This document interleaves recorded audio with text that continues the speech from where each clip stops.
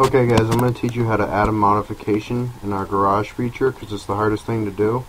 What you're going to do is you're going to go to your vehicle. If you haven't already done that, all you got to do is hover over my vehicles and click create a vehicle. So you're going to go to add modification. I'm going to be adding 2-inch leveling shackles that I'm going to be making myself. So what I'm going to do is I'm going to go to suspension, and I'm going to realize that there's no manufacturer and there's no product for what I'm trying to add. So what I'm going to do is I'm going to go here to the left of rating under product. I'm going to click here. Now I'm going to select a category. I'm going to select suspension. Then I'm going to select manufacturer. That's not there. So I'm going to click here. SBD Customs, as I'm going to be the one manufacturing the product. I'm going to click submit business. It's going to exit you out of these screens.